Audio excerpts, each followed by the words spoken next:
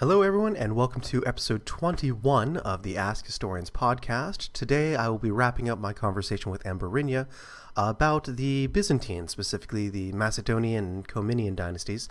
We've gone past the Macedonians now, so this episode will focus on the Komnenian dynasty. We'll pick up where we left off with Alexios I having to basically being surrounded by enemies on all sides. He'll turn back and face the Turks, and then we'll segue into exciting things like currency reform. Before moving on to what I think people would really be interested in, which is of course the First Crusade and the relationship with the Byzantines and the West. Before kind of wrapping up the Komnenian dynasty with the bloody downfall of Andronicus I. So I hope you enjoy all that, and we'll pick it up from where we left off.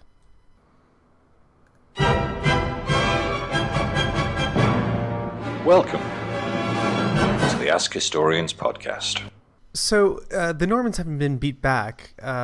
It seemed like Alexios was left with, at least at that point, what could be called a relatively stable state. So what was his approach to ensuring that he wasn't put in such dire straits again? All right. So the first thing that Alexios had done after he had beaten off the enemies that were really pressing. So one thing I did want to mention, though, is that after the defeat of the Normans, after the defeat of the Pechenegs, the last one that he had to deal with was the Turks. Now, the Turks were, at this point, getting really ambitious, and they were trying to cross the Sea of Marmara. They had finally built up some ships. But Alexios formulated this, again, a brilliant plan to foil their ambitions on invading the islands. So what he did was he amassed what can be seen as kind of like a special forces that would actually, an amphibious invasion force that would, disrupt the Turks just enough so that they would not be a problem for the Byzantines. So these Marines, that so to speak, there had been many Marines in the past before, so it was kind of a tradition for the Byzantines, and probably wasn't too difficult for them. They were pretty well trained in amphibious warfare, especially considering the invasions of the Macedonian era. So they basically invaded across the Aegean, launched these night raids on various Turkish settlements, and basically put them out of commission and scared them off. So the Turks retreated to the inland, and the Byzantines were able to buy some more time while they rebuilt the armies. So after the Turks had been dealt with, Alexios finally, after beating all of the enemies around him, by miracle, really. I mean, if you consider all things, it was miracle and a little bit of ingenuity, but mostly miracle. He was finally able to direct his attention to finally fixing the state of the Byzantine economy and the government. So one thing that he had done during the time when he was personally leading his troops, so Alexios, of course, led from the front in most cases during this period. And it's interesting how he was armed, but we'll get into that when we talk about the military. But Alexios had appointed his mother, who was a very, very noted stateswoman. She was apparently extremely competent at running various government functions. He appointed her as essentially his Grand Chamberlain. She ran everything in the empire while he was away.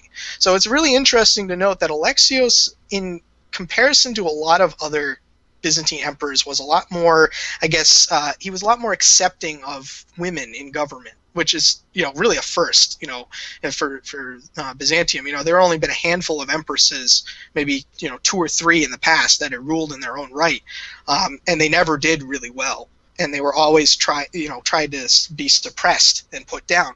But under Alexios, women actually made a pretty prominent impression in the government. And Maria of Alanya as well was also a noted advisor in his court. So that's an interesting thing. So under Alexios' mother's leadership, and her name was Anna Dalasena, by the way, very influential in Anna Komnena's life, she did a very good job of managing the empire while Alexios was away. Now, when Alexios returned and finally had stabilized his position, and stabilized the borders of the empire, he finally was able to turn his attention to the revamping the currency. Now, he did this only after his son was born. So he did that when John was born. Anna was born on December 1st, 1083. So during this kind of time of troubles when Alexios was dealing with all these enemies. And John was born, I think, in 1087. So he was born 4 years after Anna. And once he was born and he was proclaimed as his Alexios' successor, Alexios brought, kind of celebrated with this revamp of the currency. And what he did was something extremely controversial. He took a lot of the church reliquaries and all the church, the gold that the church had owned, and a lot of actually confiscated a lot of personal belongings as well, and melted them down to form the new currency that he was going to establish, which was based on a new coin. As you know, the Byzantines and the Romans, especially the late Roman Empire, based their currency on the solidus, which was a gold coin about 97% gold purity, and had been relatively, basically stable throughout the entire history of the empire until really Romanos Argyros, who really, he was the one who debased the currency, and it continually was debased over time, and that had ended really the era of the solidus. So Alexios decided to remake this new currency called the hyperpyron, which means like super pure or super refined. So really emphasizing the fact that, yes, we're going back to a pure coin now, none of this 2% gold content. Yeah, it's none of this mystery metal anymore. So and those coins were not very pretty either. The image of the emperor, which is usually pretty crisp on most of the old solidi, they were kind of like all jumbled, and you couldn't really see them very well. They were it was just, they were terrible coins. But by the time of around 1087, probably the late 1080s, Alexios had done this currency reform and introduced the hyperpyron, as I mentioned before. And the hyperpyron was not as pure as the solidus, the old solidus. It was about 85 to 87% gold purity, which is pretty good. It's not bad. But again, it wasn't as pure as the old solidus. But as we see throughout the Komnenian era, the hyperpyron and the reform of the currency was actually extremely successful. And even though the solidus had been really the prime gold coin throughout most of the Mediterranean throughout the period, it had been copied by the Muslims. It had been used by the various Italian trading powers, which were beginning their rise to prominence during this time. So it really was, the solidus and its relatives were used throughout the Mediterranean world. And in the same light, the hyperpyron also became kind of the prime coin for Mediterranean trade throughout the time of the Komnenian period, and even lasted well beyond their era, although it had fallen from grace by the 1300s. So that's really the history of Alexios' currency reform. He also had a number of other governmental reforms. One thing that Alexios tried to do during his reign was that he realized that one of the dangers of imperial rule, was that emperors were always vulnerable to these factions that would arise in the court, supported by various jealous or vying great families. So what he wanted to do was try to eliminate that issue and create it so that there was one family that ruled the throne, that held the throne. There was one family that ruled the government. There was one family that had its hands in everything. So there was a bit of nepotism in his establishment, but it was a very sensible measure, especially considering the time that that the empire was in and the state that it was in. Having your own family be part of the government and making sure that your policies are established through your family was a very sensible measure. Someone you could trust. Exactly, someone you could trust, and there is some evidence that it wasn't just pure nepotism, that it was done just because they were family members, but people who were capable of doing their job were in the family were put in the positions where they would be most effective. So I mean, I've seen a lot of arguments in a lot of the books that I've read from various scholars that it was just pure nepotism and that it was it wasn't a very efficient government. But I think that the historical evidence says to the contrary, that it was quite efficient, and that it was effective at what it did. And So, of course, it could be effective at some times if you have a large amount of, very capable family members, and less effective at other times when you basically have, kind of a confederacy of dunces that you've spawned. yes, and that actually did come back to hurt the Komnenian Dynasty much later on at the very end, and we'll talk about that a little bit later. But yeah. Yeah. Oh, go ahead. Actually, so what I want to focus on now is the Komnenian Dynasty is fairly famous for its military reorganization. And I think, when we are talking about Alexios at this point, we are looking at kind of the more domestic and economic reforms. But I think in large part those were really aimed at having the ability to support a much larger army and to be able to field something that could actually make some gains. So could you touch briefly upon how he kind of did a military rearrangement and refurbishment as well? Yes. So the interesting thing about Alexios is that Alexios was the one who set the stage for the rise of the military, but the military did not really come to fruition, like the true indigenous Byzantine military under the Komnenians did not really come to full strength until under his son, John II. And we'll get into that in a little bit.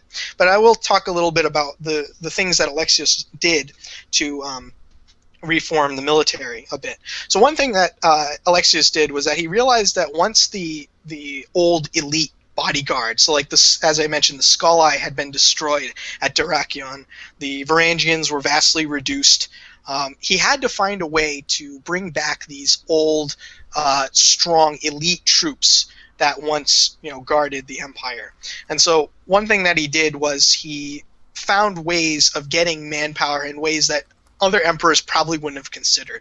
So one thing that he did with the Varangians was that he recruited them from really far away locations. As Anna Komnena comments, they got the Varangians even all the way from Thule, which was believed to be great, what's today Britain. So they got all these Anglo-Saxons that were serving.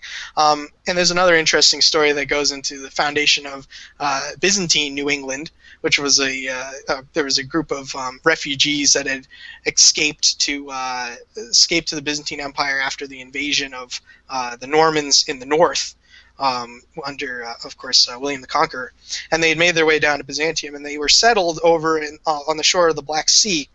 And I think Alexios might have drawn his troops from there too, but there were, sizable. There was a very sizable contingent of the reformed Varangian Guard that were made up of Anglo-Saxons and of kind of these northern Europeans, rather than the old Varangians, which had been true Varangians from the area what is now Ukraine, so the areas of Kievan Rus.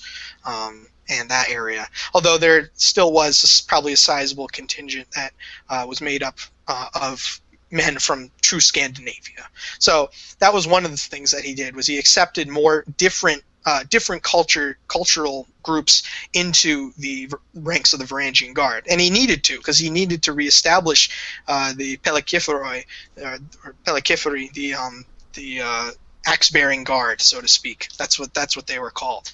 That's what they're referred to in almost every Byzantine source.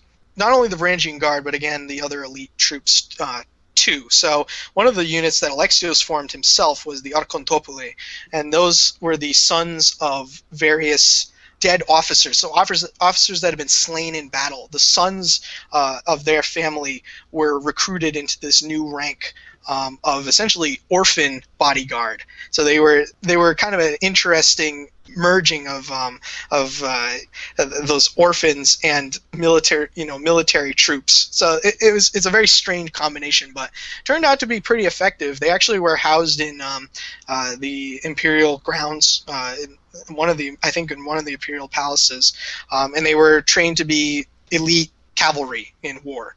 So Alexios used them in battle, and it's said that he wept whenever they were slain in battle, as if they were his own children.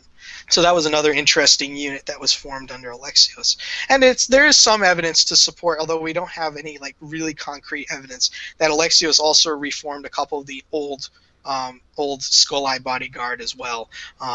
And we know that the Athanati, that means those without death, the immortals, so to speak, were also reformed under Alexios.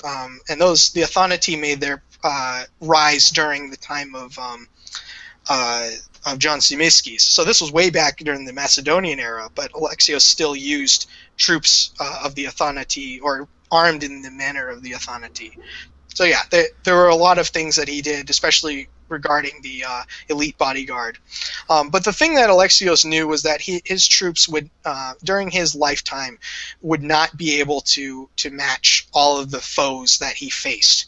So this brings us to what his real, I guess, greatest accomplishment, so to speak, which is the reconquest of Byzantine lands during the time of the Crusades. So if you'd like me to go into that, I definitely will. Yeah, I was just going to ask about, so how far along, I was going to ask about how far along these reforms were at the time of the Crusades, but I think it'd be best just to kind of jump right into, what was the Byzantine role in starting the Crusades, because it sounds like it really was Alexios looking around saying, I don't have enough, soldiers to accomplish what I want, and turning to what had previously been a somewhat, I guess you could say, not the most amicable relationship with the Latin states, but turning to them for help.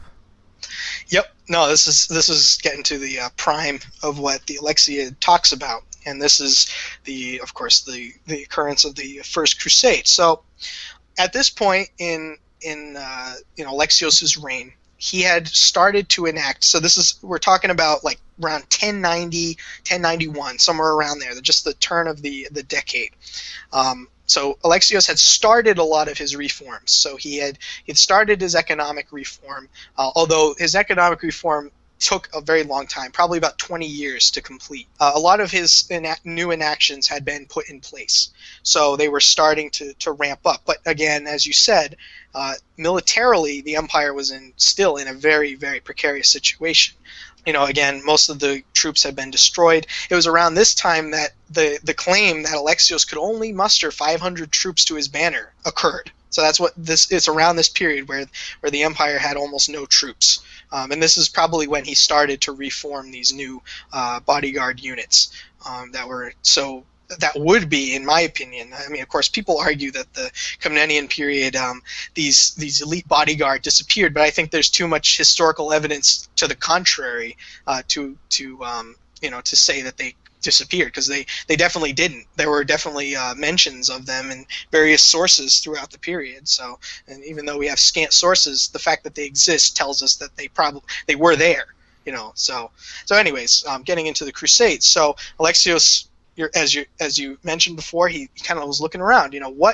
Where can I get troops from? I can't draw any indigenous troops. I got 500 men coming to my banner. That's it. That's all I can get. All of the lands surrounding me are enemies. How am I going to get reconquer the territories that were lost under that long era where no one knew what they were doing, essentially? So he looked around and he said, you know what? Let's ask our brothers in the West. So as you know, Byzantium had a very long history of controversy with the Latin West, specifically during the Great Schism 1054, where the Eastern Western churches said, we're permanently splitting. There's no more collaboration with each other. We are different churches, and that's the end of that. And so, and the thing is, throughout all of Byzantine history prior, it had been a struggle to keep the West in line.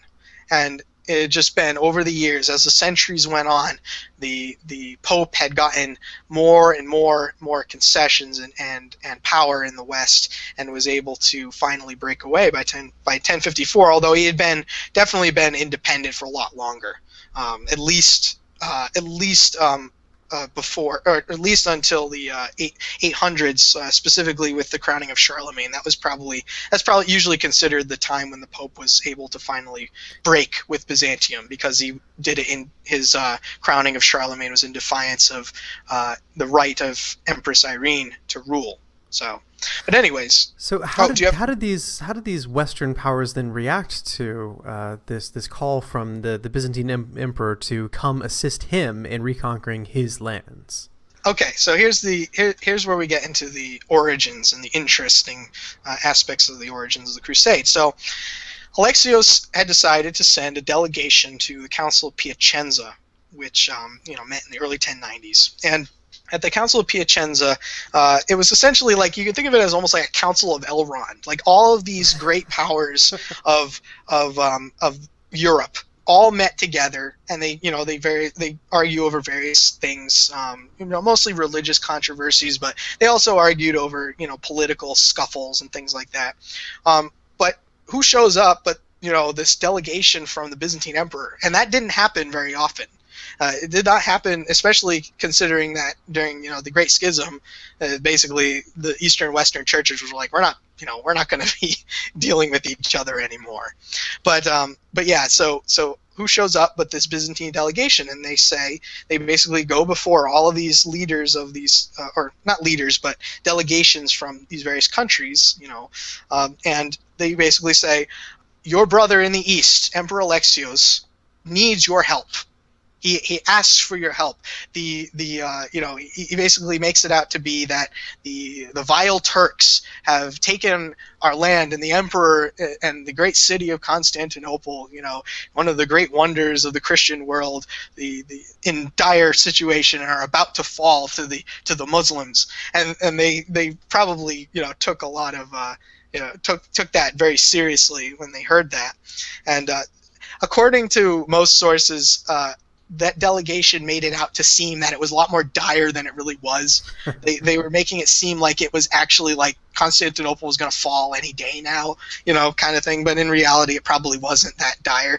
But regardless, they kind of leave the Council of Piacenza, not really knowing what's going to happen. But they kind of said, hey, we gave it our best pitch, They gave it their best. So they came back to Emperor Alexios, and for a while they didn't hear anything. A couple of years went by, and they didn't hear anything. But then all of a sudden, in 1095, at the Council of Clermont, Pope Urban II comes up and says, all nations of Christendom, it's time to help our Christian brothers in the East. We will march, forward with the armies of Christ and defeat the Muslims, and help our brother Alexios. So and the Pope was definitely won over. Oh, he was completely won over, and it's just a fascinating turn of events that led up to from the Great Schism just 40 years before to Urban II viciously and vehemently supporting the Byzantine Empire in the East and marching over. So you can kind of see that there must have been some political motive towards it too. I mean, it couldn't have just been that he wanted to help Alexios, because you don't just all of a sudden decide that, oh, these ostracized people in the East who we don't like, well, we're just going to help them now. It's just a fascinating turn of events. You could probably write a whole book on this, in this subject, and the reasons for why the Crusades occurred. But ultimately, it was Pope Urban II who essentially called for all these knights in Western Christendom that had been, they had been fighting each other, and I think the Pope was kind of getting sick of the instability. They were getting restless, and so he was like, well, why don't we direct them towards something else? We'll send them towards the East. They can do something there. Essentially, in 1090, late 1095, early 1096. Alexios hears that this gigantic army of peasants is ransacking the lands of Hungary and is marching down through the western portions of the empire, and he's just like, what? All I asked for was a couple thousand knights. I didn't ask for these peasants. And so this giant horde of peasants just comes rampaging through their territory, and they actually did some damage along the way, according to Anna Komnena. But they arrived at the gates of Constantinople, and Alexios is like, he's just looking out the door, and all he sees is all I can imagine is just these peasants with pitchforks, armed with little more than their sackcloths. It's just it's just a interesting dichotomy.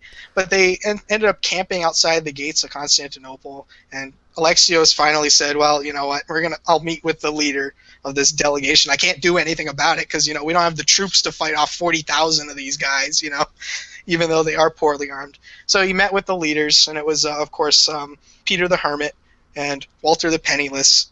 And people probably take offense to Walter the Penniless, but I think it's just perfect for the, for the time, because his name was Walter Saint-Amour. So, it's not translated properly when you say the Penniless. Whatever. But these were not the high elite nobles that Alexios had hoped for. Yes, exactly. I mean, he actually wasn't like completely downtrodden, but he wasn't like the grand leader that Alexios probably felt should have arrived. So what ends up happening at this point is Alexios is like a negotiator. He's really talking to Peter, and he's telling him, Peter, you shouldn't go across the straits. You shouldn't be attacking the Turks right now. But Peter was just clamoring to attack. And Alexios, according to Anna Komnena, Alexios advised him not to attack the Turks because he basically knew he was going to get massacred. Because, of course, the Turks were dangerous to the Byzantines. They would be even more dangerous to a bunch of peasants, So anyways, Alexios can't convince Peter the Hermit that it's not safe to cross, because Peter the Hermit felt that the hand of God would save him from these Turks. He felt that this crusade was divinely appointed. It was gonna, anything they did was gonna be the will of Christ. So Alexios, fearing that there was going to be a massive rebellion, ferried the troops of Peter the Hermit and Walter the Penniless across the Bosphorus, and they landed, and they marched inland. Didn't really get any resistance when they first went, so their spirits were high. And then they kind of got a little bit further inland and got ambushed by the Turks, and they basically everything but 7,000 men survived. Alexios kind of knew what was going to happen, so there's some evidence to support that he had a contingent crossover to kind of back them up if they did fail. And so he left some ships on the opposite side that were, ready to receive the remnants of the army. So kind of look, I can't have you sitting here at Constantinople all day, all night, but we all know what's going to happen. Let's just go ahead, and you go ahead and go over, and I'll be here when you come back, what's left of you. So obviously this first kind of peasant crusade didn't work, but there was an actual armed and trained group of people who did show up later to help. Yep, there was, and we'll get into that in a second. So Peter the Hermit survived the battle. Walter the Penniless got killed. He had an arrow through his neck, apparently. So yeah, that first wave of the crusade, the People's Crusade, so to speak, failed miserably, and really in part to just the zealousness of the leaders of the crusade. I think Alexios, from what I can gather from the stories, it seems like Alexios didn't want them to cross. He wanted them to wait, so that because he knew that another army was coming. And so he basically was just like, why don't you just wait until the actual troops, the real, soldiers arrive, and then you can help them. But he was just worried that there was going to be a rebellion, and that he wouldn't be able to put them down because there were just so many of them. So anyways, in I think 1096, maybe 6 months after the disaster, I think it was like somewhere near Nicaea, I think, that they got destroyed.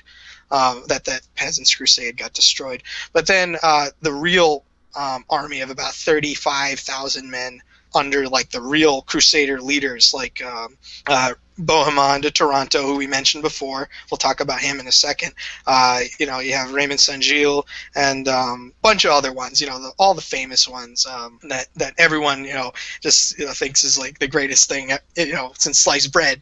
But yeah, so those Crusaders come down. They're well-armed, well-equipped, definitely a lot more impressive than the People's Crusade. And they arrive at the gates of Constantinople. And Alexios, from what we can gather, is absolutely terrified because these guys are so well-equipped. There's thousands and thousands of them, these Latins, right? And Alexios, if they decided to train their eyes on Constantinople, they could have taken it if they wanted to. And there was actually a lot of Anna Komnena comments on this and states that there was a lot of ambition to do it, But Alexios, being his kind of having his keen diplomatic ability, he basically made all of these plans to make sure that they weren't going to unite against him. So what he did was he separated all these Crusader leaders into their own contingents and forbid them from meeting with each other, because he didn't want them collaborating to fight, because he felt that the armies that were under each individual lord were not powerful enough to individually beat his forces. So he was able to separate them, and then he also required them to swear fealty to him. So Alexios required them to kneel, kiss the ring, so to speak, right, and ensure that they were not going to attack.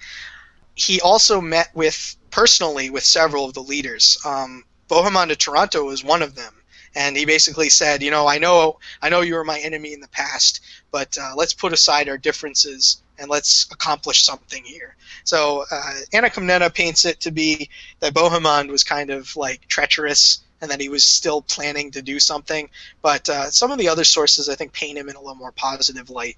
But it's kind of hard to believe the other sources when you know what happened later with Bohemond and what he tried to do. So anyways, so all those Crusader leaders, they meet with Alexios and they swear fealty. It took a little bit in some cases to actually get them to swear fealty, but eventually they all submitted. I think except for maybe one, but he eventually did later on. Peer pressure. And so basically you have this 35,000-man army, swear fealty to Alexios, has ambitions to attack Constantinople, but are kept from doing so by various means. There is a bit of a rebellion that occurs, and Alexios was actually he was lucky in two cases. In one case, Anna Komnena mentions that all the leaders of the Crusades met with him in the great courtroom, in the court chamber in Constantinople, and they were arguing with Alexios over various things.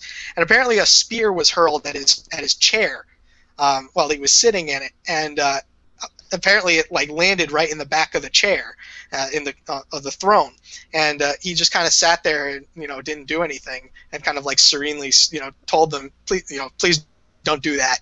If you kill me, it's not gonna be good for any of us.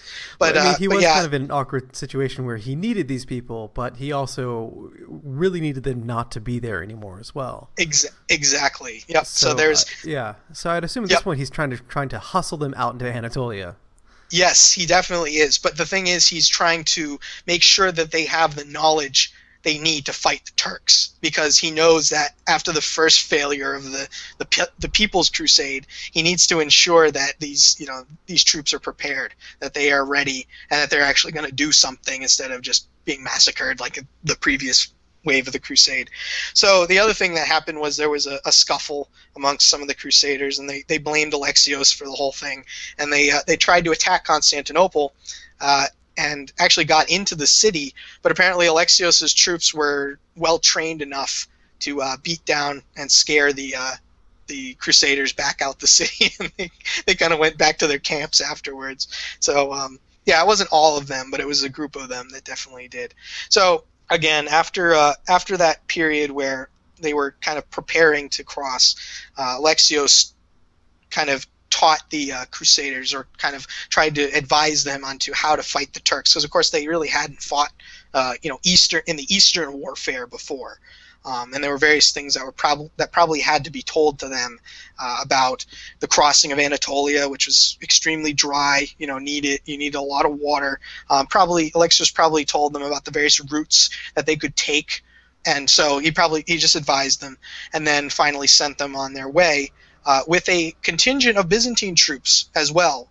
General Titikios, who was one of Alexios' leading generals, actually accompanied the Crusaders on the journey, although they were disappointed because they were hoping that Alexios would be leading the Byzantine army and leading all of Christendom to fight the great Muslim hordes, so to speak. But Alexios, fearful of the fact that there were these Crusaders floating around, as well as political enemies that may have still been kind of swept under the rug in the initial part of his reign, might come back to bite him. So he wanted to stay in Constantinople he to didn't ensure want to that be stuck in the middle of an army of potentially hostile people. Yep, and that too. There's many reasons for why he didn't want to go, but probably chief among them was that he did not want to lose control of Constantinople, because if that fell, or that fell to anyone else, that would have been disastrous, and that would have ended the empire. So he knew that the empire was in a good position because these crusaders were finally out and they were on their way, but it also was still very vulnerable, and that it needed to be held, and so there was a lot of consideration there. So as you know, the rest is really history. The Crusaders marched through Anatolia, some very famous battles at Dorylaeum. That was probably one of their first major victories, other than Nicaea, where actually Alexios negotiated with the Turks to hand over the city, and the Crusaders weren't too happy about it. They wanted to loot the city, but the Byzantine art of war kind of didn't really support the idea of looting. They didn't believe in that because they were quote unquote good Christians, and they didn't want that. And they were also taking back their own cities at this point.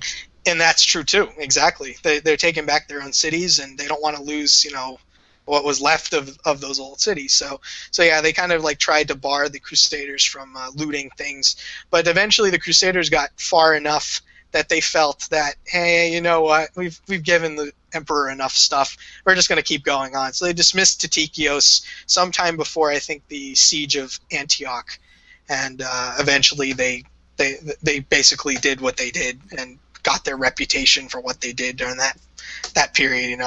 Such as the massacre of Jerusalem. Yeah, massacre at Jerusalem, yeah, which is almost universally hailed as one of the most terrible events, in terms of butchery. But from a Byzantine side, this managed to recapture a great deal of land for the Byzantine Empire. Yes, they did. The most of the old territory was captured. But the thing is to remember is that even though the lands had been captured, the damage that the Turks had done during their time there had been almost irreparable. Most of the cities were in ruins by the time that the Byzantines got back to them. A lot of the old farmland was basically gone. Well, this area had basically been a war zone for almost a century at this point. Yes, and that's part of it. And the other part is too, the Turks were more pastoral, so they didn't really cultivate the things that were cultivated under the Byzantines. So a lot of the farmland had just turned to pasture, and so that it didn't really lend itself to supporting the cities that had once existed there. So you can think of it as almost like the area was depopulated. It was definitely less cultivated than it had once been, and again, the manpower had been essentially deported or killed under the Turks. Had either been moved to the far east, or the people no longer existed. So, or they had fled as refugees, because that had happened too. So they'd regained the heart of the empire, but the heart was significantly weakened. Yes, it was essentially rotten at this point. And even during the time of even at the end of the Komnenian era, it still hadn't been completely restored. It still had significant gaps in its defenses, significant gaps in its economic development, and it never again had returned to its previous glory. So, but at this point, we're reaching the kind of the end of Alexios's reign and his life. So, before we move on to his son John, were there significant post-Crusade accomplishments that you want to cover before we head into that? Sure. So let's just finish up with the First Crusade. So really with the siege of Edessa and Antioch, that was the start of the Crusader States. So with the capture of, I think Edessa was the first. The capture of Edessa, I think 1097 was or 1098. It was I don't remember exactly when, but it was in those 2 years. That capture saw the foundation of the first of the Crusader States. And then you had Antioch was captured. That formed another Crusader state. And then, of course, you had the Kingdom of Jerusalem, which was formed when Jerusalem was captured, and that formed, of course, the Crusader States, which would last for about another 100 years after their capture. So that was really the end of the First Crusade. The result is that it's shown that the Turks were significantly weak at that point, mostly because of the disunity of Islam at that point. There was an era during the era that where the Byzantines were in decline, the Turks were actually in huge on the upsurge. They were doing extremely well under Malik Shah. They actually controlled basically all the way from the edge of the Sea of Marmara all the way into Persia and down through the down into Syria. They controlled a huge swath of land. But after Malik Shah died, there was a huge scuffle amongst the successors, and it basically fragmented Islam severely during that period. So really during the Komnenian period, after the Crusades, the Islamic states are extremely weak. And it's not really until Saladin's rise that the Islamic states become a unified and essentially all-powerful force, was able to challenge the Christian kingdoms that arose during this period. So anyways, the end of the First Crusade, again with the capture of Jerusalem in, I think, 1099. And then there was another crusade that occurred in 1101, but it was really just to reinforce the Crusader States. So once that was done, the Addendum Crusade.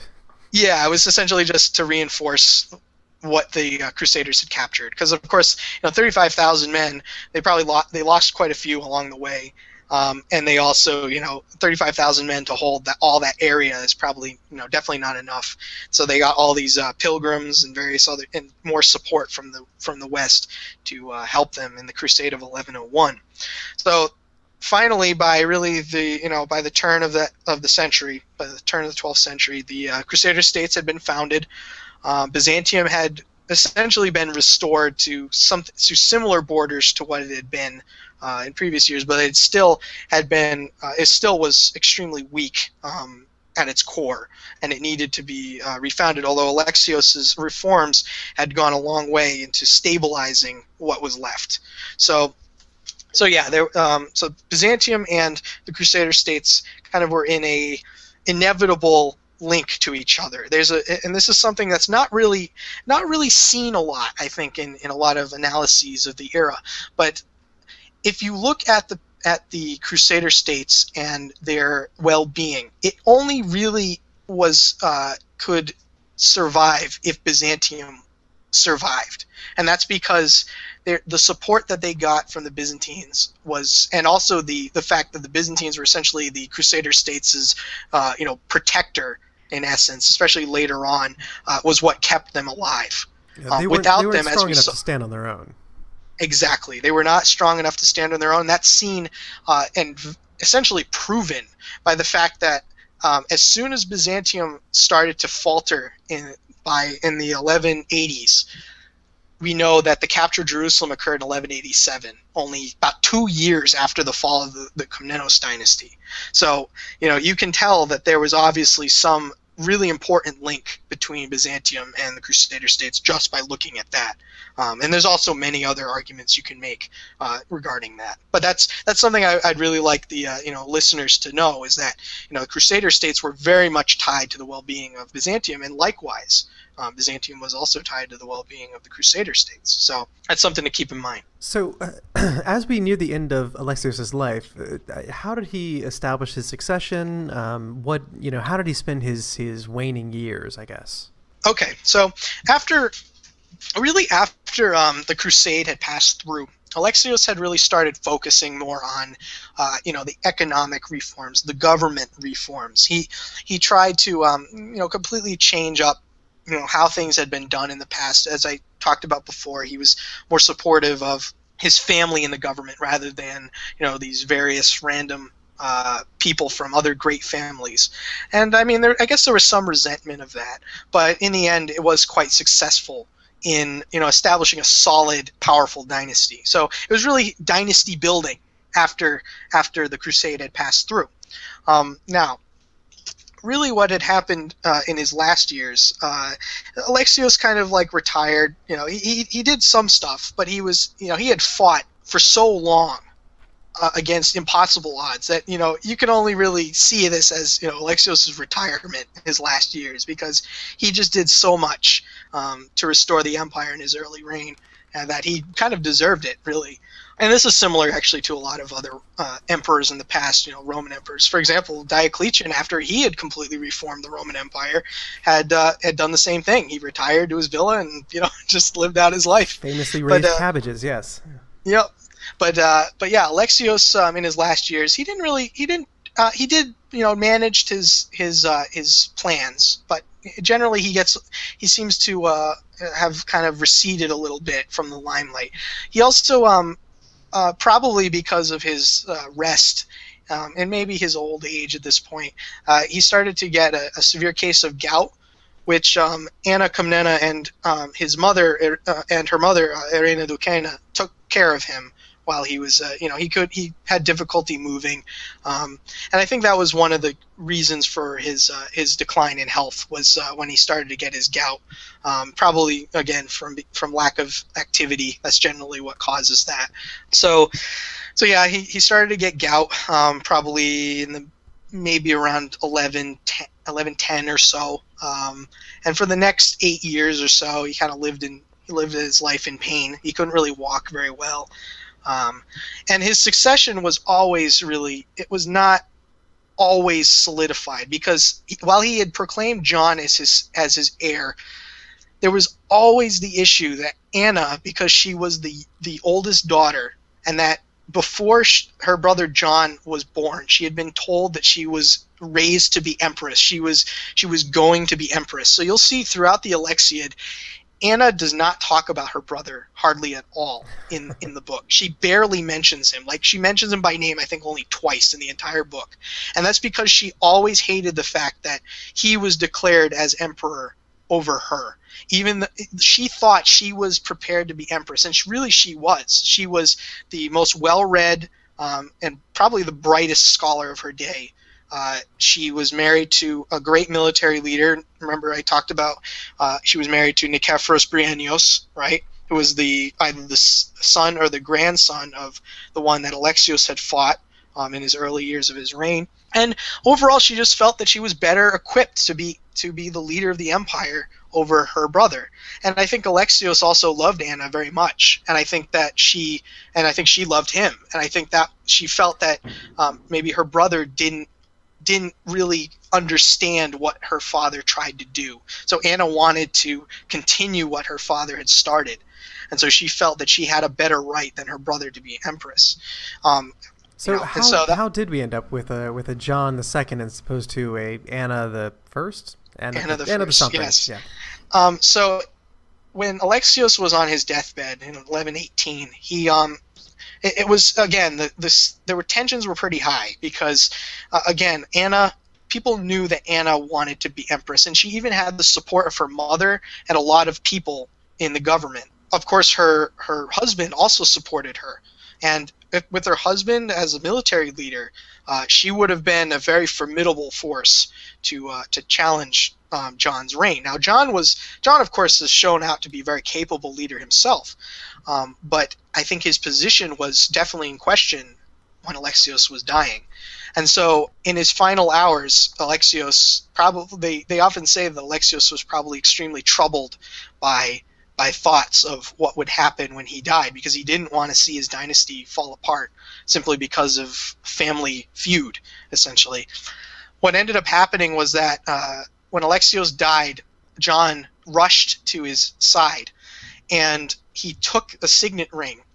And according to Anna, he took the signet ring. But the thing is, it's unclear as to whether he was there before. But Anna makes it out to be that he rushed to his father's side and had taken the ring from him, as if he was trying to say that Alexios had declared him as emperor. And I think he actually publicly proclaimed that later, but Anna doesn't agree with that. She thinks that it wasn't true. What the real story was is impossible to say, because there's conflicting stories, but there's a reason that Anna might have fabricated the story because she wanted her claim as empress. Certainly, although Alexios was supportive of women in government, it might be a little bit hard to make case that he had declared her as empress in his final hours. But regardless of what actually happened, Anna lost the support of her husband, which in turn basically caused the whole thing to fall undercut apart. If you have this patriarchal system, it's hard to say, well, once your husband turns against you, that kind of undercuts the balance there. Yeah, exactly. And the thing is that Anna, once she lost the support of her husband, and the reason is said that she lost the support of her husband was not because he felt that she wasn't capable, but because Bryennios was afraid, because Alexios was so he was kind of like an idol to him. He was very much admired by Bryennios, and I think the thing is that he was afraid that if he had supported Anna, it would have been disastrous for the empire.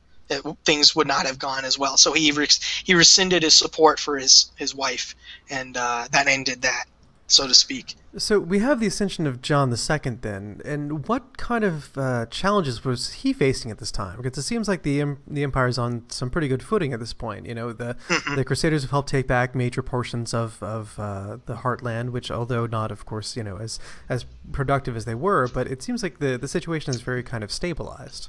Yeah, so the empire itself was in a pretty good position at this point, although it still had its internal weaknesses. It definitely was a lot more stable than it had been in pretty much recent memory.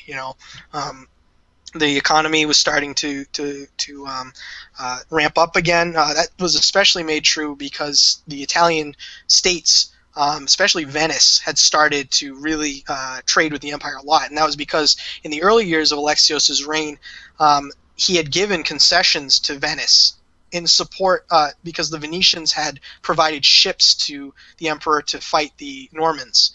So Alexios gave special trading concessions to the Venetians, which allowed them to really benefit from trade to the east. So that was one thing that had stabilized the economy. So the economy was very stable. The military, again, the elites that I had talked about, the elite forces that Alexios had started to rekindle, those were starting to come back, and definitely the indigenous forces were starting to come back as well. And then, of course, the gains that were made under the Crusaders and the small contingent of the Byzantines started to be rebuilt and re-garrisoned. So yeah, the Byzantines were doing well. The Turks were essentially smashed. They had very little that they could do but watch at this point. And really, the borders of the empire were very secure. So at the accession of John, so Alexios died in 1118. Anna's plot failed, and she was imprisoned for a time. And John, of course, took the throne and was able to establish himself, in part because of his best friend. And the relationship between John and his best friend, John Exuk, is probably one of the strongest relationships in the history of the empire. So John Exuk was a Byzantine Turk, very interesting, who was a childhood friend of John, and they really were like a dynamic duo. They were both great military leaders, and they did a lot to support the empire in the years following Alexios. John Exuk was also, I think, extremely vital in that night when Alexios had passed away, because I think he was the one who told John that of the death of his father. So anyways, so the rise of John, one of the first things he did was he told his sister that her behavior was unacceptable and that he was going to confine her to a monastery, or basically it was house arrest at first, and later on she moved to a monastery. But basically, yeah, she got a very lavish house that she lived at in Constantinople, but she couldn't leave. She could never leave the house. She could only have visitors. So that was the thing. That was the way that John had kept his sister from being dangerous any longer. So yeah, so probably one of John's first actions was to he kind of undid a few of the things that Alexios did during his reign. He really focused on reviving the military more so than his father did, basically creating new training programs for the military, and also he really supported buildings. He was really into creating he built a lot of new churches. He even built a few hospitals one of which was a very large hospital, and actually is one of the first examples of a hospital with separate wards for patients, and also separate wards for women too, and even had women doctors. So that was those were known as Xenonia, the hospitals. But the building of the state under John's early reign is arguably what allowed the Komnenian dynasty to really endure for as long as it did, because while Alexios was more concerned with the economy, he wasn't as concerned really with the construction efforts that were really done under John. John's construction efforts were absolutely extensive. And so a lot of the things that had been neglected in the century, really in the century past, were really rebuilt under John. I almost remember something about, I think that even the aqueduct of Valens was rebuilt under John II.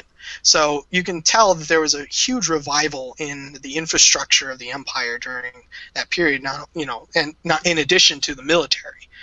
Yeah, the reign of John is really marked by an expansion of the military, expansion of the infrastructure, and this is what allowed them to allow the Byzantines to really kind of solidify their claims on the lands that had been captured by the quote-unquote captured by the Crusaders and then been turned over to the emperor, and also to even expand even further. So under John's reign, a lot of new territory was gained, especially because of his obsession with Syria. John seemed to have a want to retake Antioch, and there was actually even prior to him, Alexios had dealt with Bohemond again. If you remember Bohemond, from the Sicilian Normans, he was a leader of the Crusades, as I had mentioned before, and he had actually established himself as the Lord of Antioch, and had caused a lot of trouble because he basically treacherously turned on Byzantines and had established himself as as hostile to the empire. And so he had fought Alexios, and he was finally subdued, and really John was obsessed with taking Antioch once and for all for the empire, because Antioch was the ancient capital of the east of the empire, and so it was very important for him to establish control in that area. And the other thing too was that John also marched at the head of an army down to the Crusader States to really kind of bully them a little bit, to tell them you're not, what Bohemond did, you better not do either, because our army is powerful now, and we're going to march down and make sure that you keep the peace. So there's a kind of funny thing that goes on there too, where he marches down with his army and just basically establishes who's in charge. Yeah, he establishes who is in charge, and by this point, this is getting to the 1130s, 1140s. It's really really solidifies the power of the empire. Now, the other thing that John did during his reign was that John married Princess Piroshka of Hungary, and that was a huge benefit to the empire because it created another ally, an ally that Byzantium didn't really have many allies in its history, and so creating that ally with Hungary was great, especially by marriage. So that was huge, and that actually played in very well in Manuel Komnenos' reign, and that was important for him as well. So that really established the dominance of the Komnenian dynasty. That marriage to Princess Piroshka, who later became Irene. She was renamed to Irene. So yeah, but a proper Greek name. No, so I think what I want to do is kind of so we have John kind of establishing and reestablishing and solidifying the boundaries of the empire and kind of building the interior. But I think what we've really been focusing on is kind of the more militaristic history of the Byzantines. So, and I know that Manuel, the son of John, is kind of like a second coming of Alexios in certain ways. So why don't we go ahead and move on to talking about Manuel? Okay, so the thing that I want to let you know is that John's reign, I mean, I didn't really comment much about in detail about the military, and the reason for that really throughout John's reign we don't have a really good idea about him, because unfortunately in the sources that we have about that period, John Komnenos seems to be kind of always on the periphery of the of the histories. In John Kinnimos's history, he only gets a couple pages. He starts at the beginning kind of talking about what John did in his reign, but he doesn't go very in depth with what he does. And likewise for most of the other chroniclers that focus on the Komnenian era. In Nikitas Kanaites' work, same thing. He only focuses a little bit on John and focuses much more on Manuel. So John's reign is really kind of it's vague. It's very dim. Like, we don't have a very good picture of it, and that's why I can't give you as many details as I can about Manuel or Alexios. He inherited that strong state from his father, and it seemed like his main job was to not mess that up. Exactly, and I think the other thing too is that John, in many cases, John was he seems to almost have been a rather private person. It's said that he was extremely pious, and he had the nickname John the Good for his piousness. But apparently he wasn't very good looking either, so he's not really remarkable. Like, people probably didn't see him as a very remarkable person, even though he was a very effective administrator and a very effective military leader. And I think the other thing too is that there's a little bit of it almost seems that it's purposely obscured, because the interesting thing is the story about how John died, and that is John went on a campaign. He went on a campaign to Kilikia, which is of course down in like the southern part of what's today Turkey, and he had campaigned against a number of different enemies there, and so he had actually subdued the various peoples that he was trying to fight. I think he was trying to fight there was a runaway state. I think of the Armenians, or something like that. I don't remember exactly who ruled it, but it was like a breakaway state of the Armenians, and he fought them in Kilikia, and he defeated them. And after the campaign, after he actually marched all the way down, I think, to Antioch during that campaign, and this is in 1142, I think, and he returned to Kilikia because it was a much more defensible position, and he was preparing for a new campaign the next year to finally root out the last of the Turks in the east. And so he was kind of relaxing during the winter months while his army was stationed there in Kilikia, and he went on a hunting trip. And as the story goes, during the hunting trip, John was he was poisoned by he accidentally pricked his finger on a poisoned barb, and it killed him.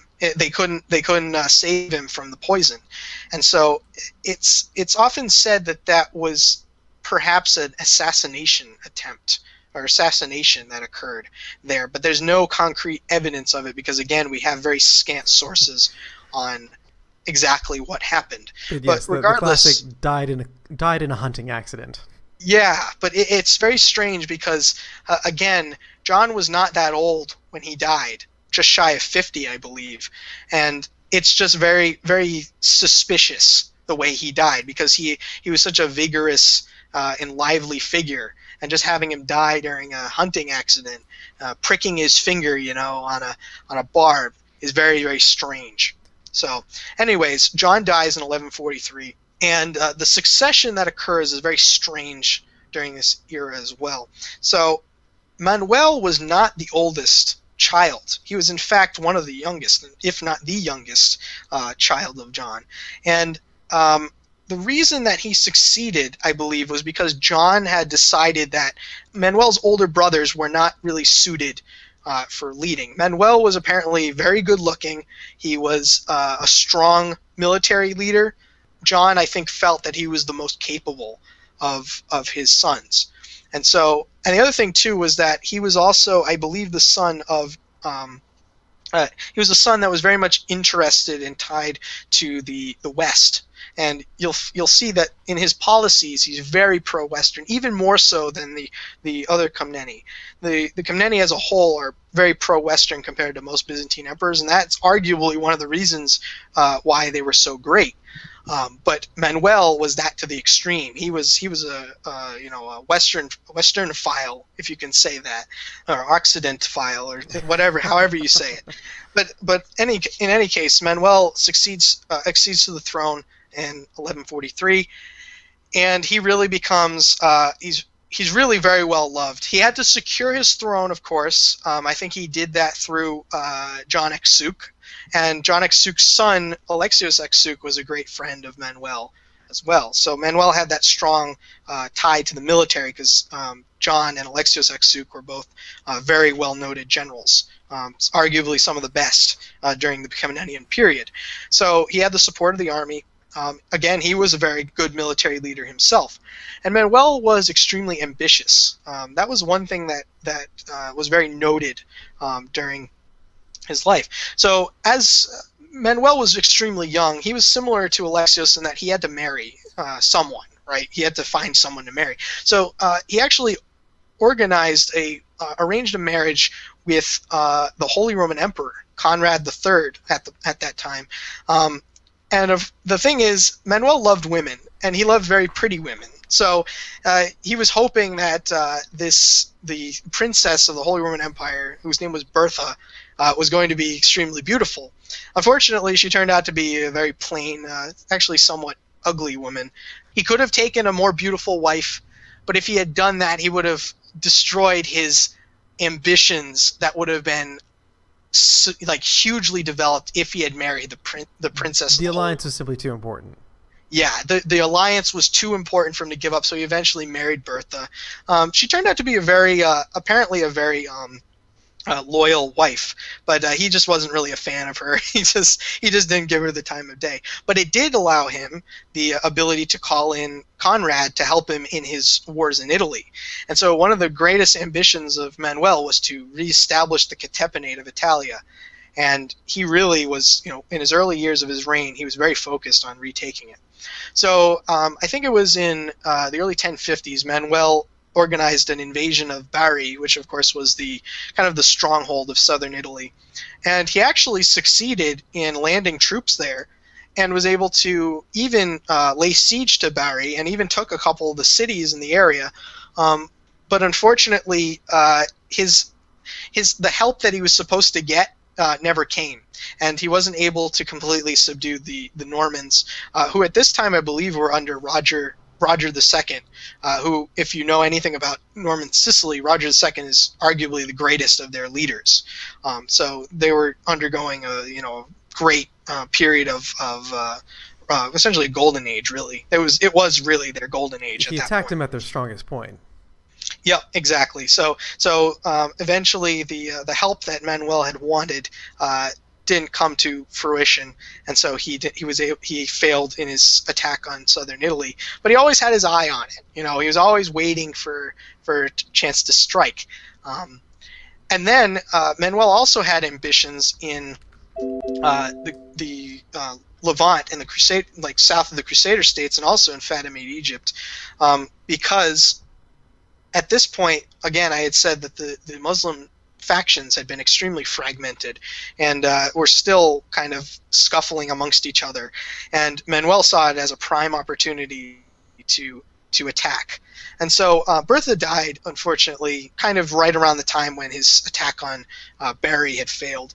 And so, and I think what had happened was his alliance with the Holy Roman Empire had fallen apart, I think because of Frederick Barbarossa, because Conrad died and Frederick Barbarossa came to power, and Frederick Barbarossa didn't like Manuel very much. So the whole alliance with the Holy Roman Empire fell apart. And so Manuel turned his eyes to the east, and so he organized this invasion of Fatimid Egypt, along with the Crusader States. And in the meantime, he had organized a marriage to the very beautiful Maria of Antioch. And so she was a much more pleasing wife to him, and bore him a couple of, I believe, one son, Alexios II. But she was also, of course, a Latin, and some people didn't like that. They felt that it wasn't good that these Latins who Manuel admired were all of a sudden, making huge headway in the empire and becoming a huge amount of huge influence on them. But regardless, I think it was Amalric, the leader of the Crusader States, and Manuel organized a two-pronged invasion of Egypt, and they attacked at Damietta, and Manuel had a massive navy by this time. By this time, the forces of Byzantium were again at their superpower status. They were, they were arguably the most powerful force in the Mediterranean again under Manuel.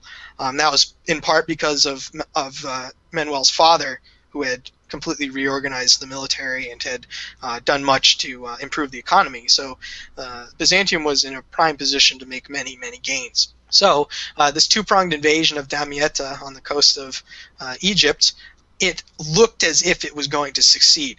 The Crusaders had gone through Gaza and through the Sinai Peninsula and had marched to, through that area and had come to the area of, basically the Nile Delta. And the Byzantines had amassed, I think, a 250 ship navy that also included probably 20,000 men or so invasion force that then sieged Damietta. And I think they actually succeeded in taking it. But unfortunately, the Crusaders and the Byzantines didn't get along. They had a lot of trouble, and so they kind of like squabbled among themselves, and they couldn't reconcile their differences, and so the whole invasion fell apart, and they lost Damietta, and the invasion failed. So Manuel is kind of distraught by that because he felt that it was the prime time for the Fatimids to fall, and that he would have been able to retake it from them, but unfortunately it didn't work out that way, and the invasion failed. So two of his invasions failed, even though on paper they should have succeeded overwhelmingly. Good starts on both, but poor follow through, I guess you could say. Yes, I think it was just the fact that Manuel had overestimated his ability to win the Crusaders over, because again Manuel was very pro-Western. He actually even supported Western style jousts, would dress in Western armor. He absolutely loved the West, and that's what made him extremely popular with a lot of the Western leaders and the Western troops as well. Crusaders loved him. But the thing is, again, I think he overestimated the relationship between the East and West. Yeah, his own Occidentophilia couldn't overcome the realpolitik of these two kind of situations between the Crusader states and the Latin states and the Byzantines, all vying for power in the region. Yep, and he couldn't bridge the gap. He couldn't completely bridge the gap between the two. And the thing is, too, he also, and I forgot to mention this, he also during this time had tried to secure the uniting of the two churches again. He actually came extremely close. The Pope actually had sent him a message saying, "We're ready to unite if you want to unite." But unfortunately, the Pope's advisors and bishops were like, I don't know about this. This might not be a good idea. So it ended up falling apart. So again, Manuel came within, is so tantalizingly close to doing amazing things, but again, it just fell right through his fingers, right as he was about to grasp that success. So I guess the final thing in Manuel's reign, the real heart-wrencher, is after failing to take Bari, after failing to take Damietta, and after failing to reunite the churches, Manuel finally turned on the one last enemy he really hadn't focused on, which was finally getting rid of the Turks. And the Turks, of course, had been beaten back in recent years. They didn't really pose much of a threat at this point, but they did have a new leader, Kilij Arslan, who was, I think, the great grandson of Alparslan, and so that was like his last thing. So he amassed a gigantic army, the largest that had been seen since the days of Romanos Diogenes. It consisted probably of about 40,000 men, which was huge for the time. 40,000 man armies were not seen very often during that time period. And this was taken from not only indigenous Byzantine forces, which probably numbered about 25,000, but also included the remaining contingent of mercenaries, probably from the west, and who, of course, would have naturally supported Manuel because of his popularity. So he marched to basically destroy the Sultanate of Konya, which was in Iconium, which was kind of in the center of Anatolia, and that was like the last stronghold of the Turks. If he had taken that, then he would have probably destroyed the Turks once and for all and pushed them all the way back past the Armenian border. But unfortunately, Manuel fell into the same trap that Romanos Diogenes did, in that he kind of marched through a narrow pass and was ambushed by the Turks. Even though his army was probably vastly larger than the Turkish army, his army got demoralized because the Turks surrounded them and were kind of picking them off while they passed through this narrow pass near Myriokephalon. And so Manuel's army kind of retreated, and it was, for him, a disaster. But honestly, he didn't really lose that many men. It was just, it shamed him so much to know that he couldn't even beat the Turks, even though he had a vastly superior army. And he felt that he was the best leader, he was the real leader of Christendom, and that he failed in all of his endeavors. And so that was in 1176, near the end of his reign. And that's actually interesting enough where John Kinemos ends his narrative. So John Kinemos is really one of the principal chroniclers of Manuel's reign, and he was probably a soldier along with Manuel in the army, and so that it tells us that he ends his narrative in 1176, that it was such a severe blow to not only the empire's prestige but also the emperor's personal prestige that it wasn't even worth continuing the story.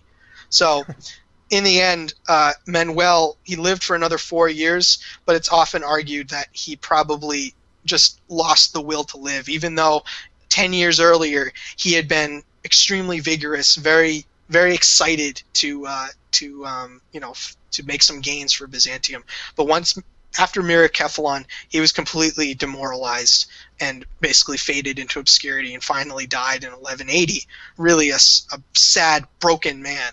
So and that was the end. So we have the reign of Manuel, which is really essentially just a giant ball of historical what ifs, and kind of good starts, good ambition, but poor execution and just bad luck on occasion with him. But this brings us to the reign of, well, I don't want to say the reign of, but the accession of his son to the throne, which is kind of the start of the downfall of this dynasty. So tell us a little bit about what happened after Manuel died. Okay, so Manuel died, as I said, in 1180, leaving his 10-year-old son, Alexios II, nominally as the heir to the throne, but he wasn't of age yet. So he had his mother, Maria Zena, who was, of course, Maria of Antioch, be his regent, right? And so what had happened was, we have to kind of go back a little bit, because we have to give a little bit of background to what led to the decline of Alexios II's reign. And so what actually had happened was, as we talked about before, the Venetians had gotten a huge amount of concessions from Alexios very early in the Komnenian era. And the Venetians gained hugely from the trade to the east.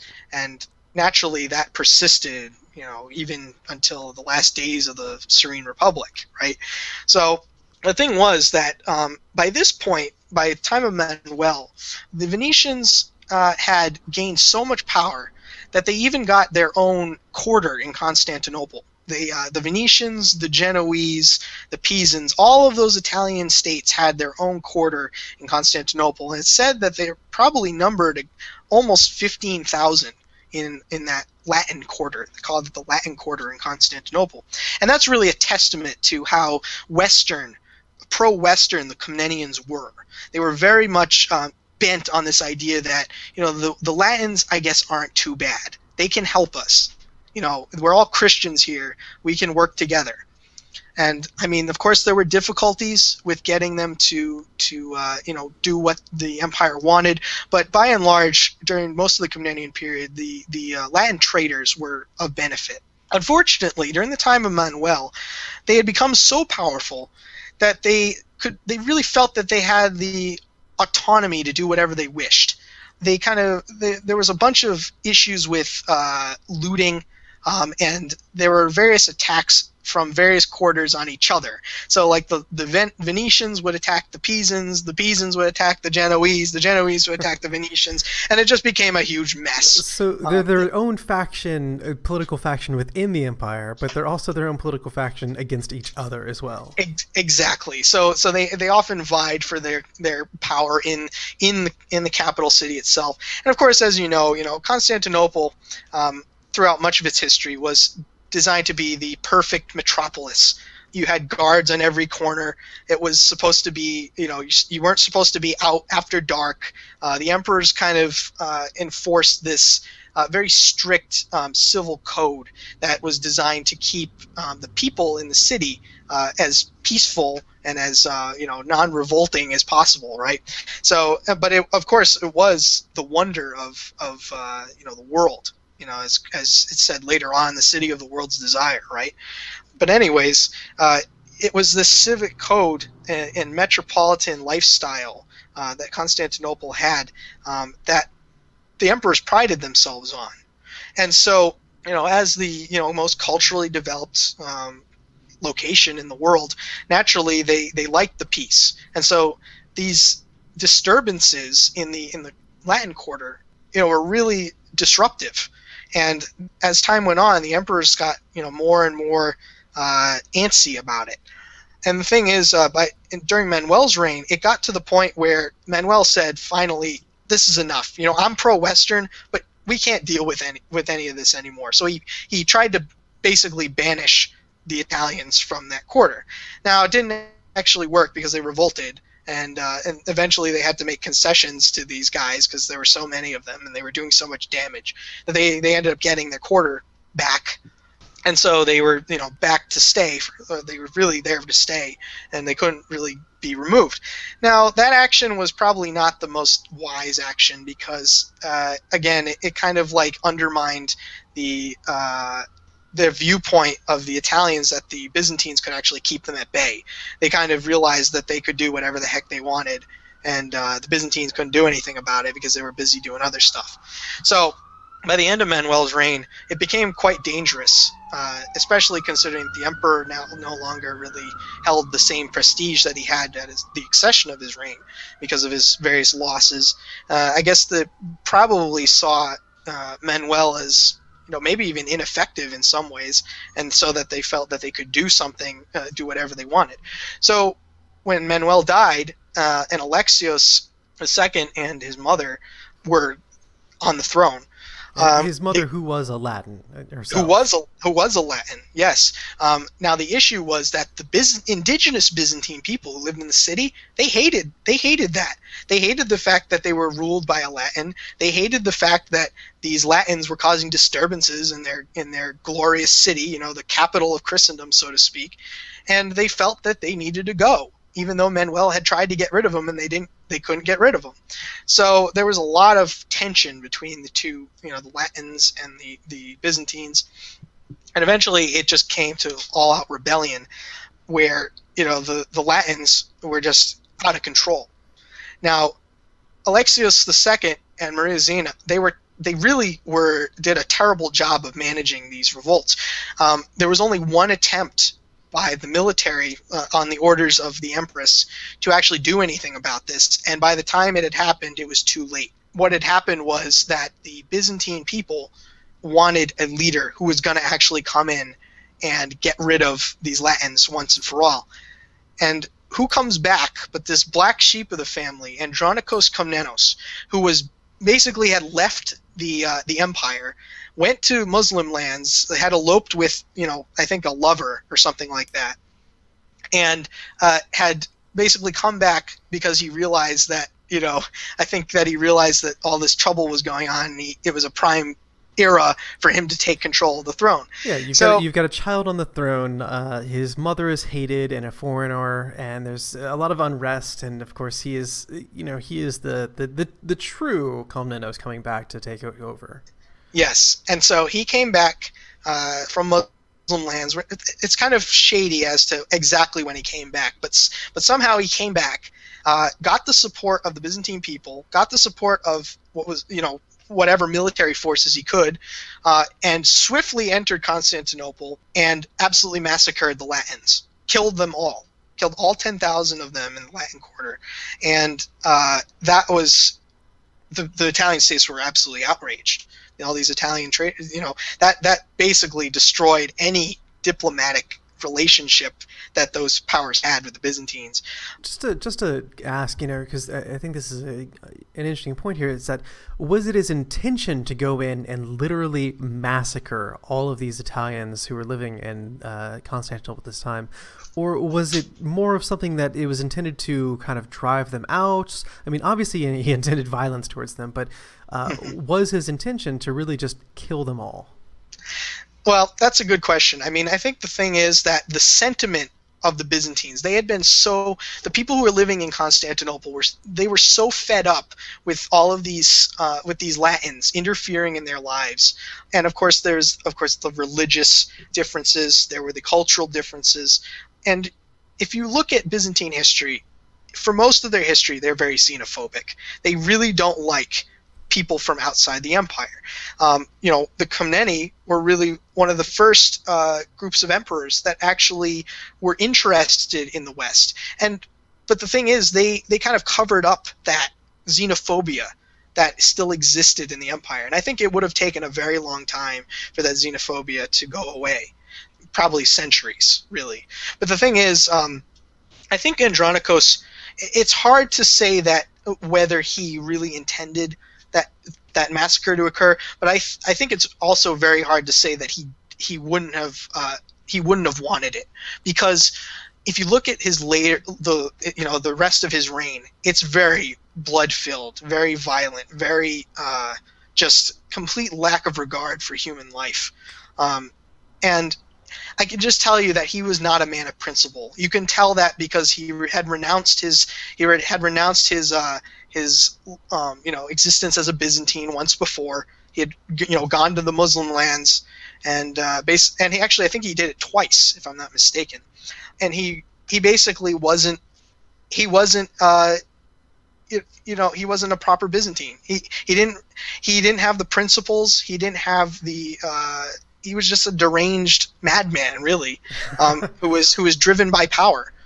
And so we have this kind of paradox of he's coming back in order to restore proper Byzantine rule over the city and drive out the non-Byzantine elements, while he himself is very much an outsider and is sort of a non-Byzantine element himself. So how was he received by the city? At first, he was loved because, again, he had finally solved the problem of the Latins, even though he had done it in such a terrible way. Yeah, they were cutting the Gordian knot. Yeah, they were gone. So people at first were like, "Yes, all these Latins are gone. This is awesome." Unfortunately, in the months that followed, they realized that, well, maybe this wasn't such a good idea. Andronikos started persecuting anyone who challenged his power. And he ended up killing thousands and thousands of his own people. And he actually, by the end of his reign, and his reign only lasted about 2.5 years, by the end of his reign, he had actually almost succeeded. So this guy was nuts, absolutely nuts. He also married the 11-year-old betrothed to Alexios II, and apparently consummated his marriage with her too. So this guy he had no principle at all, absolutely none. And that's why he's called the Black Sheep of the Komnenos family, because this family had such a long history of pragmatic, sensible, accepting rule. And yet you get this guy who is just completely off the wall. And he only lasted 2.5 years, and then he was deposed. And I'll actually tell you how he was deposed. Once he had tried to arrest one of the Angelos family, who was one of the prominent families in the city. And when I think his agent had tried to arrest this guy, I think it was Isaac Angelos. When he tried to arrest him, the Isaac Angelos killed him. He killed the agent, and so and then he fled, and that's what allowed that was basically the cause by which when you have an insane, murderous, oppressive emperor and you kill his person who's come to arrest you, your options there are very limited. Yes, but fortunately that the Angeloi family was relatively powerful. So what they did was they were able to raise the support of the people, because obviously they hated the fact that Andronicos was killing everyone off. You know, he descended into madness, and so they marched against him, they deposed him, and he met a very, very grisly end at the hands of the people. Actually, kind of like in the way Mussolini died. They basically dragged him out into the streets. There's a famous quote where it says a couple of the soldiers tried to see how far they could stick their swords into his body, and then they ripped him apart, literally pulled his arms and legs right off, and then dumped his body into the water, I think, afterwards. So that was the end of Andronicos, and that is the end of the Komnenian Dynasty, at least in Constantinople as Byzantine emperors. So there you go. That is the grisly end of the Komnenos Dynasty. Well, so just to kind of put an epilogue on this, what is the legacy of the Komnenians, and how are they seen in history? I think at least for me, and what I've seen from most scholars, there is a very positive viewpoint of the Komnenian emperors. They started with an empire that was on death's doorstep and brought it back from the brink to become really the superpower of the Mediterranean again. In many ways, I think you can see the Komnenian period as the last golden age of Byzantium, because even though we talked a lot about the military aspect of the Komnenian emperors, and even though they are seen very much as military emperors, there is a lot of cultural and even scientific development that occurred under their reign. For example, if you read through Anna Komnena's Alexiad, you'll find a lot of interesting references to not only Anna's erudition, but also to the level of sophistication of even Alexios's understanding of things. For example, they obviously knew a lot about astronomy, because they go through a lot of explanations of comets and stars and various things like that. You also find Anna goes on a rant herself about how astrology is this false thing that people shouldn't have faith in, that they should believe more in more like things that are pragmatic and evidenced, which is, I think, a viewpoint that she got from her mentor, quote-unquote mentor, Michael Psellos. Now, it's never been proven whether he actually lived long enough to actually teach her anything, but it is possible that he did, because we don't know what happened to him after 1078.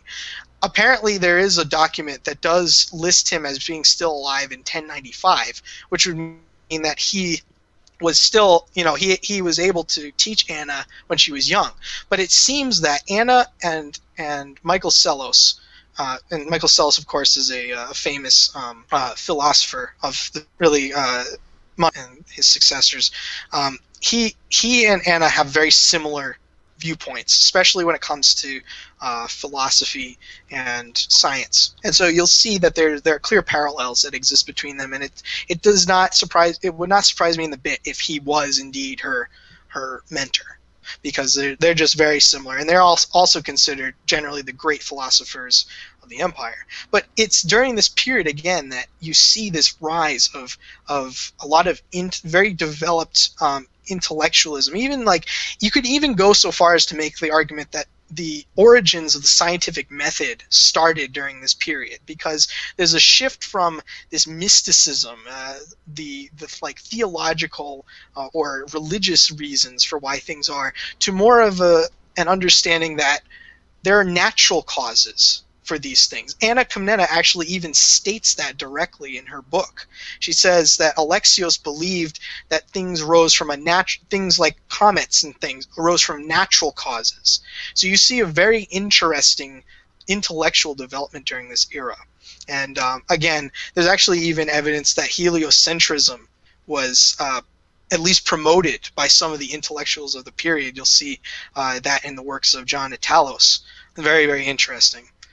Very, very interesting period. Well, Ambarenya, thank you for sharing your extensive knowledge of this period with us. I think, you know, it's interesting that even though we've talked for so long and covered so much, really any slice that we could have gone over could have been a lengthy episode in and of itself. So thank you for covering what is probably, as far as, I mean, I certainly find it now at least one of the most fascinating periods of Byzantine history, and probably one of the most overlooked, I would say, periods of Western history at all, seeing how neglected the Byzantines are. So thank you again. Oh, anytime. I enjoyed it very greatly. One thing I did want to comment on is I didn't get to say anything about, after Andronikos, there was an extension of the Komnenian family that did survive, and it survived in Trebizond, which lasted all the way until 1461, when it was captured. So they called themselves the Megas Komnenoi, or Megas Komneni. So they are very also interesting. If anyone wants to look into the continuation of the Komnenos family, they did live on in Trebizond. So that's something also to keep in mind. We can put some links to that up in the show notes when we put the discussion post up, as well as I believe you're gonna sort out some of these names for us, and also put some pictures up of that the armor that you had been jingling in the background earlier. Sure, I definitely will. Yep. So I definitely will do that, and I'll post up some of my other stuff too, because I have a Paramarion. We didn't really get to talk about a lot of the military equipment, but I would have loved to even do a separate podcast on that. So yeah, I'll definitely post up some more information, give you some ideas of what the Byzantine army might have looked like during that period. So I would definitely be more than happy to do that. All right. Well, thank you. Thank you very much. I appreciate it. And there you have the Macedonian and Komnenian dynasties. I hope you enjoyed listening to this episode as much as I enjoyed making it. We'll have the discussion post up so you can ask any follow-up questions. We had a bit of some unforeseen circumstances which prevented those being answered, but hopefully we can get some of those past questions and any current or pending questions you might have addressed. In the meantime, I hope you'll come back in another 2 weeks.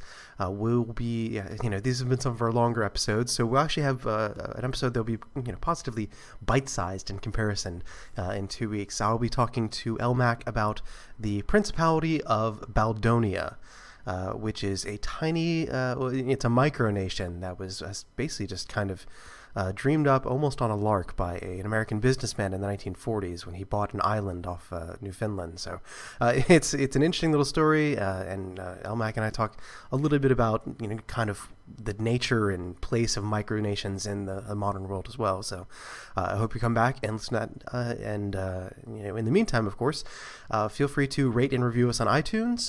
That does, of course, some sort of black magic, which makes all things better for us.